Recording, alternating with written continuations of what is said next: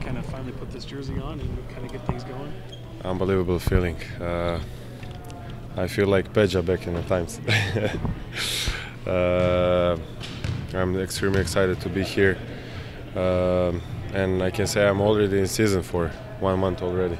Yeah, I was gonna say. I mean, because of the tournament, it feels like you're already in, right? Yeah, I am. A little bit tired, but I will recover till the beginning of the season.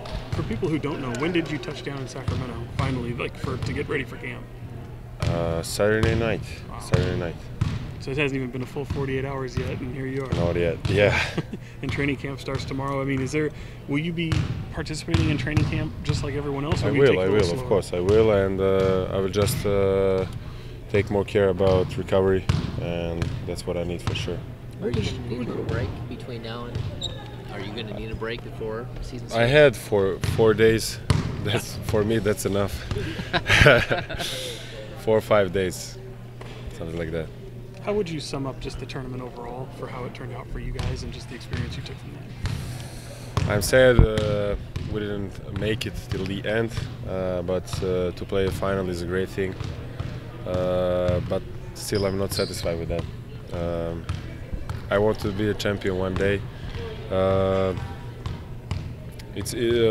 Most of you guys, maybe you don't know how it's tough. The Eurobasket is really tough. It's more hard than the Olympics and other tournaments because you have so many great teams. They're scouting on you. They play basketball as well as you. You don't have with a lot of respect, Asian teams, African teams, or others. So it makes it harder. What's going to be the biggest transition, do you think, to the NBA? Adapt on the speed of the game for sure. The basketball, when you compare it with Europe, is a lot different rules, especially. But it's still basketball. You need to score. On social media, what have you heard from Kings fans? Even before it became official that you were coming over here, there was always this wonder about you, and then finally in the summer, you're coming, you're here, you show up with the team in Vegas. What's it been like from hearing? I'm really surprised they know so much about me, and I'm really surprised how they follow. I know they are one of the best fans in the NBA league. They love basketball. I think that's the most important thing for the fans. I'm really happy to be here and part of those organizations. When you have a resource like Vlade Divac, Peja Stojakovic, even though they're in the front office, but they're almost like they can be a resource and an outlet for you. And you grew up kind of in awe of what those guys did on the court, right?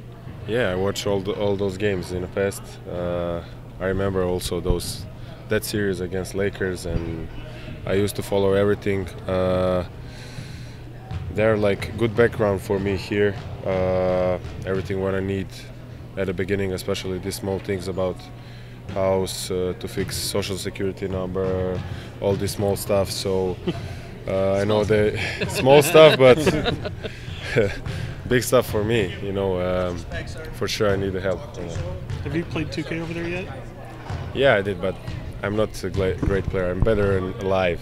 Yeah. The player doesn't look much like you, does it? Maybe I didn't do that face thing what I did with everyone, so maybe that next year.